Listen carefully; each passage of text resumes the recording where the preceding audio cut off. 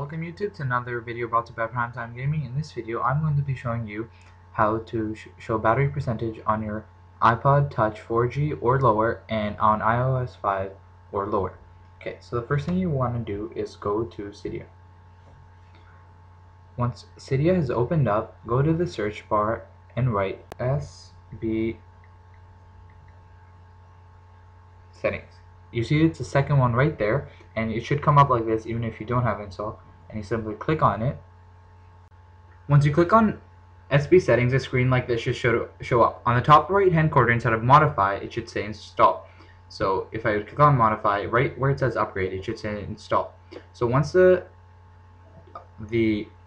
SB settings is installed, it will most likely ask you to restart this springboard, and when it's done, you'll see that there's no app or anything that's actually visible on the home screen. What it actually is that SB settings is hidden. So you will have to swipe on the top status bar to actually open up SB settings, as so. And this should open up. From here, what you're going to want to do is click on more. From here, you're going to want to scroll down all the way to system options. Now, from system options, you have the option of all of these different features. From here, you're going to want to click on numeric battery on. So if I turn it off, as you see in the top right corner, there's no more numeric battery. But now if I click on, it shows up. So basically, that's how you show battery percentage on your iPod Touch.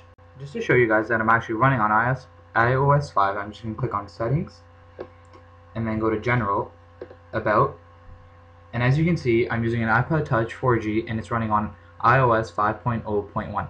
So I hope this video helped you to find out how to show numeric battery or battery percentage on your iPod Touch.